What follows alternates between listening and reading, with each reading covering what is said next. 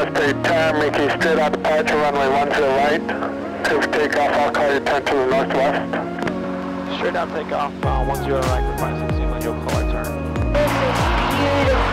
Alright guys, so in today's video I'm going to be showing you a super cool card trick that you can do using any deck of cards. It can be borrowed, it can be your own, but basically if somebody comes up to you and they say, hey look, I want to see a card trick, what can you show me, right? This is a perfect card trick that you can do and hopefully win some money. So if you guys want to see it, don't forget to watch the video, and if you could, please like the video. It's going to help me out tremendously.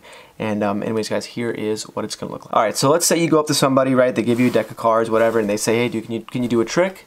You say, yeah, sure, okay, let me try something. So with a completely random deck, all right, you take it, you show it to the spectators, and you say, all right, why don't you just go ahead, why don't you think of a number for me real quick? You know, something maybe between, 1 and 52, because there's 52 cards. Just give me something in the middle we can work with, all right? So in this case, let's say the spectator says something like 21, all right?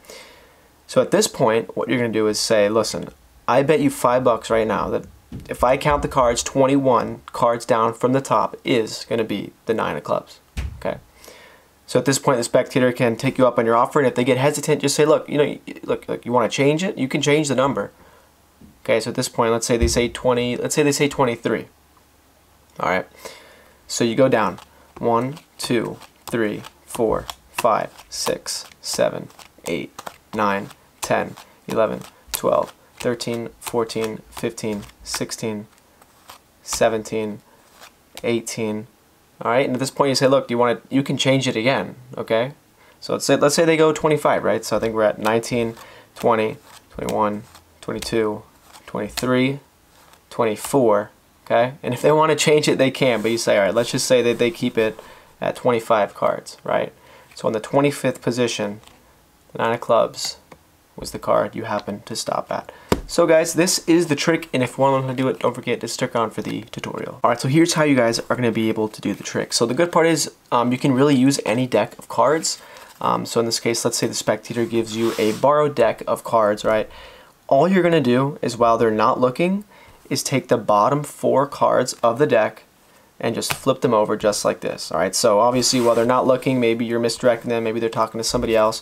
Just get the bottom 4 cards flipped so they're face up, just like that. Alright, so once you've done that, just remember the card that's in the last position. So in this case, it's going to be the 7 of spades. So if you flip the deck over like this, the top card, 7 of spades, that's going to be your card. Alright, so from this point, all you have to do is kind of just convince the spectator, look, say, I want you to just think of a number, just think of a random number, maybe between 1 and 52, maybe somewhere like in the middle of the deck, right? Just something random. Okay, so that's what you're doing. You're making the spectator think of a random number. You don't want them to say 48, because if you deal down and they see that these cards are face up, then you're pretty much screwed. But if they pick something in the middle, that's what they're going to probably do anyway. So let's say, for example, they said a number like 15. Okay, and if this is a borrowed deck, the spectator already knows this isn't a fake deck. But if this is your own and you're showing it to somebody, just kind of make sure you show them the faces. You could also do a ribbon spread where you leave the cards on the table face down and then spread. And then obviously you're not going to show the cards in the back that are face down, just kind of making it look like it's a normal deck from the top and whatnot. So at this point, what you want to do, like I said before, you have your spectators pick a number, and let's say they say something like 15.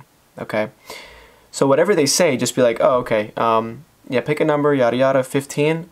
So look, I guarantee you, okay, 15 cards down in the deck right now is the 7 of spades. Okay, whatever card this one is in the back.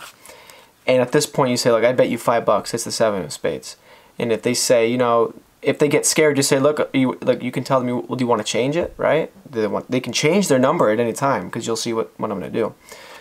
Let's say we start counting down, right? 1, 2, 3, and make sure the cards are messy, okay? Because you'll see that's kind of important. So I think we're at 1, 2, 3, 4, 5, 6, and it doesn't really matter. Okay, so 7, 8, 9, and then you tell your spectators, you can reinforce, say, look, do you want to change it at all?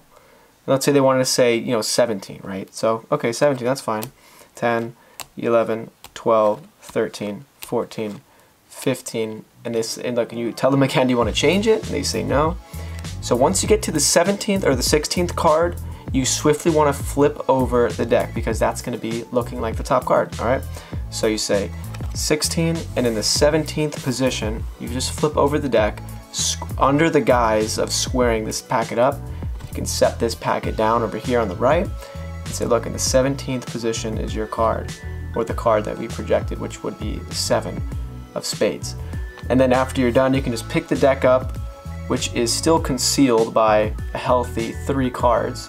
Obviously you don't want to show this, so then what you can do is just put the deck back on top, and then it looks really smooth, okay? Obviously you don't want the spectators to see what's really going on, but that is basically the trick in itself. So I hope you guys liked the video.